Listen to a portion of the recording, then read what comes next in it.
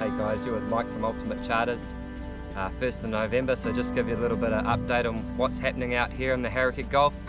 As we come into this time of the year, the temperature of the water starts to rise. Okay, so 18 degrees, when it starts to rise above 18 degrees, it's going to trigger those snapper to spawn. And when they start to spawn, they won't feed as hard. So they're feeding really hard at the moment, but soon they won't. At the moment we're getting workups over 1 hour each side of the tide. As soon as the tide sort of changes, it normally triggers the fish to bite.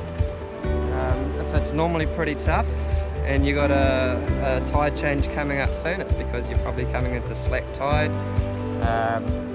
You just got to be patient. That turn of the tide could trigger the fish to bite. Just got to be patient, wait for the time to be right.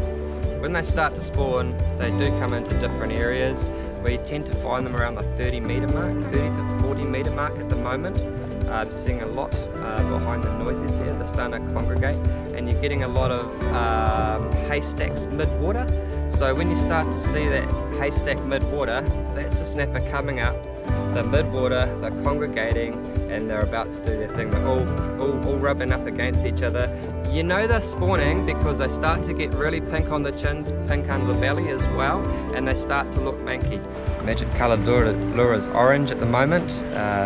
I use 200 gram orange slider over these past 2 weeks, and it's been absolutely cleaning up. Reason for it, it gets down really quickly, and when it gets to the bottom it sets off loud vibrations on the sea floor, and that's what they pick up on. If you can't find workups, look for structure. Look for where you think there will be food on the bottom for them. That's why I look for contour lines, and that will show you a bit of structure normally.